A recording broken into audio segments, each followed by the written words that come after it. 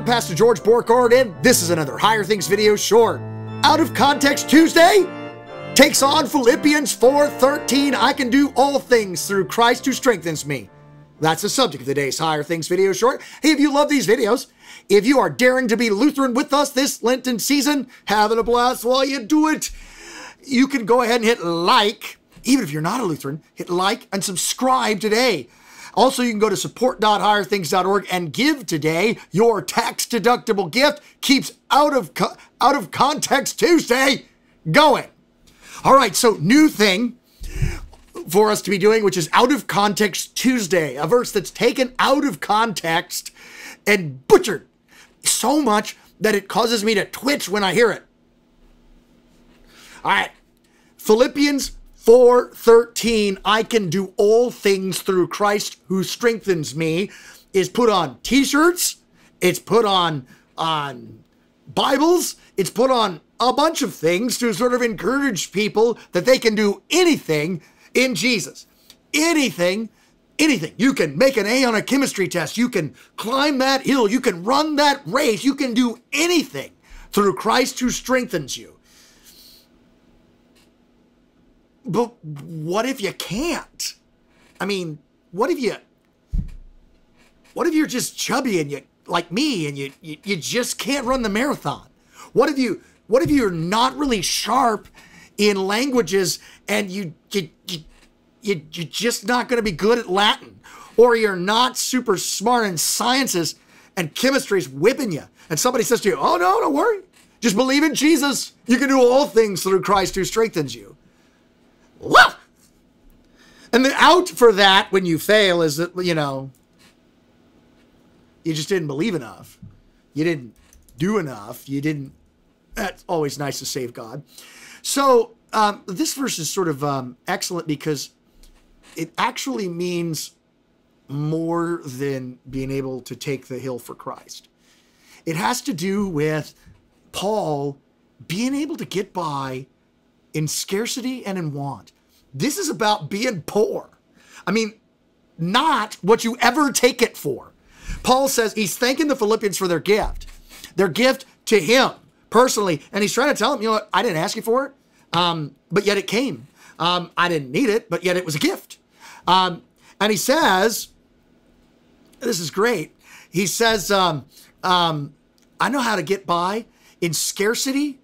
I know to be brought low, and I know how to abound. In anything and every circumstance, I found the secret to both plenty and hunger, abundance and need. And so he's thanking the Philippians for a gift that he didn't need, because he's saying, hey, look, I'm free in Christ. I know how to get by when I'm poor, and I know how to get by when I'm rich. I know how to open my Chase account and see money and be like, woohoo, can pay my bills this month. And also open my Chase account and be like, woohoo, can't. He knows how to get by with and without money.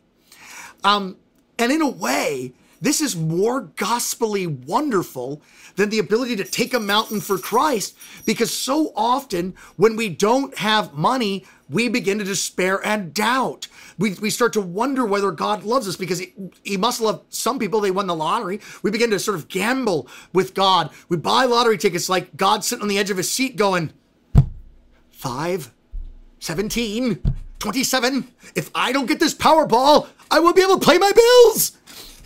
Because, we've told him that, if we win, we'll be very, very generous with that money and give him his 10%. Or was that 5? Or was that 4? 1? Well, you'll get something, Jesus, after I get all my millions. See, we know how to do plenty and lots, but scarcity, not so much.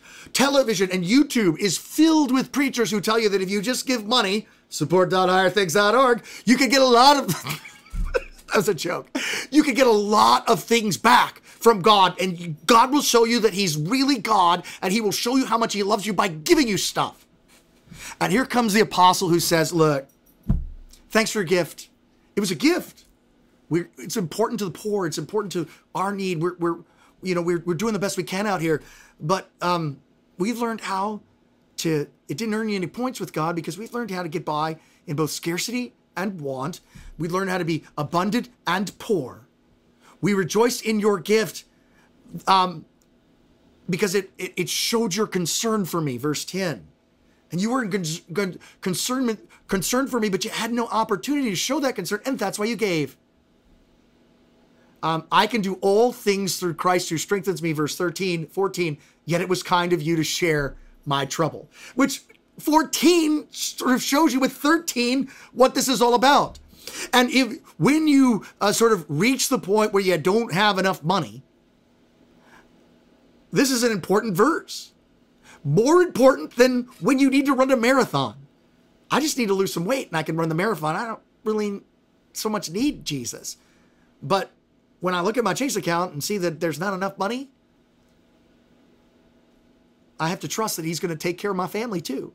He always has. Think about this verse the next time the offering plate comes your way. Jesus has forgiven you all your sins. There's no need to make change for your 20 in the offering plate. It's going to be okay. He's going to be all right. Think about this the next time the poor person comes to you and you're like, are you really going to use this money for Jesus? Or for money for food, or are you going to use it for something else? You could tell them that. Hey, I'm going to give you this money, and I pray to God that you use it only for what I've intended for you to use it for. Because, you know, after all, God's given to me money. There's just going to be more of it.